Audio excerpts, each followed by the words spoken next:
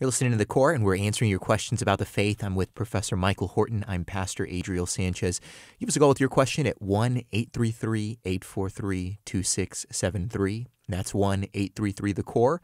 Or send us an email at questions@corechristianity.com.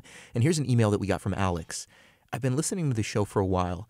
You guys have made some comments about being the star of your own life movie instead of finding yourself in God's story, and that people are too concerned with felt needs. I'm not sure I understand what you guys are talking about. Doesn't God care to meet our needs? Well, thanks, Alex. I would encourage you to can't go into as much detail as I'd like here. Wrote a book called Ordinary, an ordinary title. You could go to our website and check that out if you want. I'm not against felt needs. I'm against turning Christianity into a form of self-help that loses God and His glory as central. When we become central, it's, hey, have I got a God for you? He's going to satisfy all your needs. He's going to make your marriage great. He's going to give you great kids, give you whiter teeth. He's just, it's going to be great. And then people become Christians, kind of buying as consumers, buying that product. And like other products that fail them, when things go south, they say, okay, well, it's not working, and so I might as well find another bargain.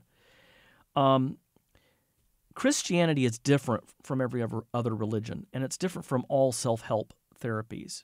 Christianity tells us what we don't want to hear.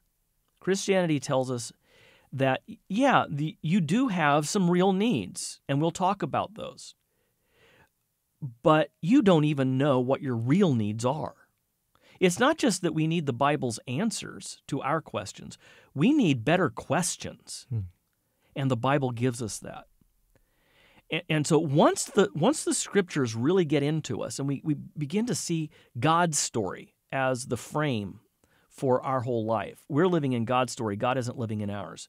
When it becomes God-centered instead of me-centered.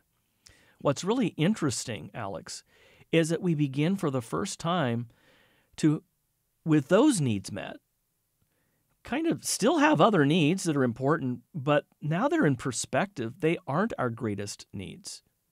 We can be content and satisfied in situations we weren't satisfied and content in before, because the big thing that was kind of haunting us somewhere down in the recesses is something we're now focally aware of. God's Word has made it clear to us.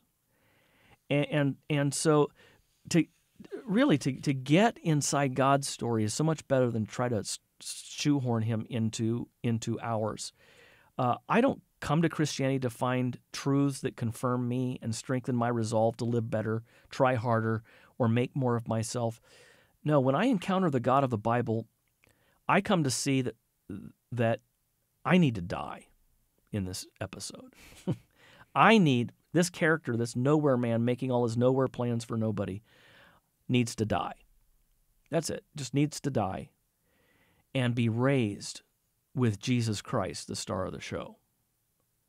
That is what I need. I need a compass, a new compass. This one's broken. And that's what the Word of God does for us. It introduces us to reality, Alex. And it helps us to come to know God and His story so that we really can find our place in the world. And once that happens, we pray, Lord, help me get a better job. Lord, I pray that you give wisdom about our finances or about this move that we're contemplating, the kids' school, or, Lord, please help me with this illness that I have. Absolutely, we have these needs, and we're told to bring them to the Lord. But we come with confidence, even with those needs, knowing that God has made a way for us to approach Him in Jesus Christ. Now we're even freer and more interested in coming before the Lord and bringing Him our petitions, even about the smallest things, because He's our Father who cares for us. Now we know that story better. Now we see our felt needs in a different light.